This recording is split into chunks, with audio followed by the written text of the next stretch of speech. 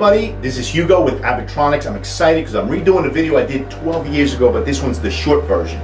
The tools you're going to need to compress and install a compression connector over a coaxial cable. In this case I'm using RG6, but there's a variety of coaxes out there. 59, RG6, the standard dual shield, and then there's also Coaxial out there, and RG11. Tools you're going to need: a good cable cutter or wire cutter.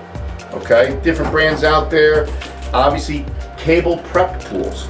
Simple ones, really cheap ones, and then you get the nicer, fancier ones that you could also rotate the die out to clean and prep an RG11 coax. And finally, the compression tool.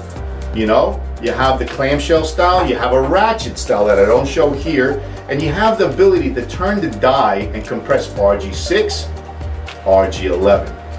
One of the things you're going to do is, in this case, I'm using a simple one, just slide it in. You're going to rotate this a couple times forward, a couple times back. When you remove it, you're going to have a quarter and quarter.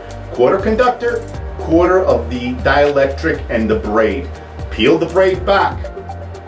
Insert the connector. Place the connector in your tool.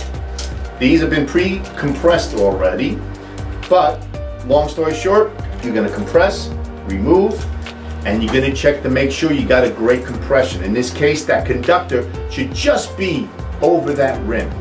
If you have issues where you have too much conductor, throw it away, recut, start again. Too short conductor and not making enough contact, or the dielectric, in that case, cut them, remove them, start again. Subscribe to our channel, continue to follow our videos, and blow this one up. I'm 12 years older, and this is Hugo, and I hope you got value out of this. Thank you so much. Leave us some comments. Hope it was useful.